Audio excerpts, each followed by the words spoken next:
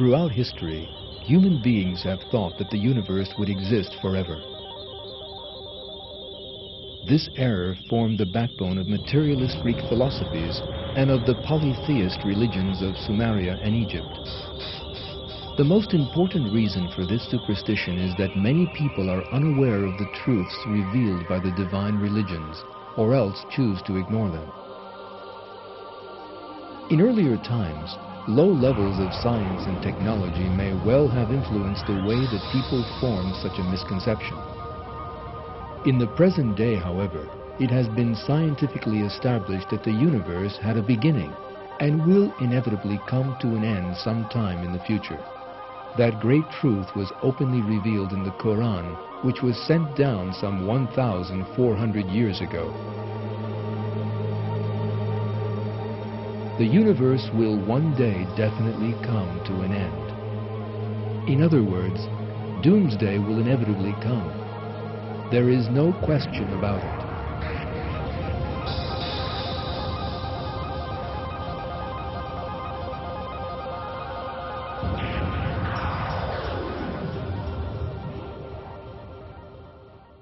And the hour is coming without any doubt.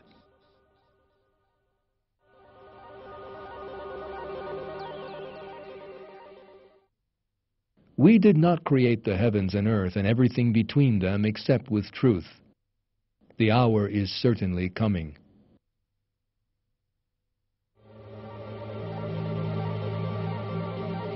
The perfect order that has functioned perfectly for billions of years is the work of the Lord, who created everything. And this order will come to a glorious end at His command at a time that He has determined.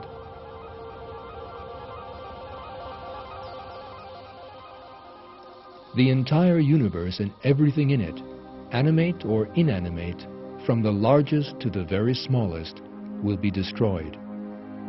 Along with the announcement of the end of the world, the Quran contains a detailed description of the stages of that event.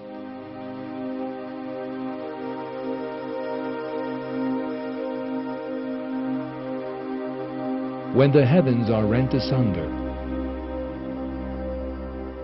when the sea is set on fire, when the mountains are ripped up and scattered, when the sun is extinguished. The end of the world will be a catastrophe such as the world has never experienced before.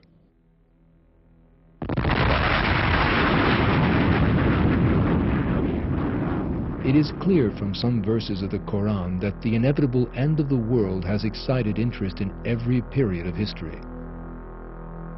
People sought to learn the time of doomsday from the Prophet Muhammad.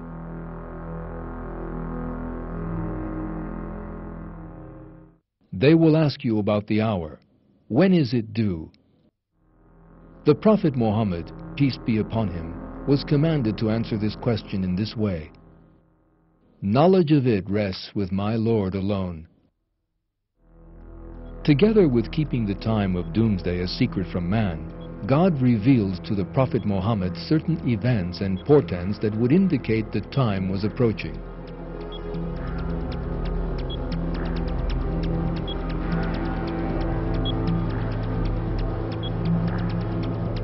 This film you are watching will relate some of the main portents revealed by God's messenger that doomsday is approaching.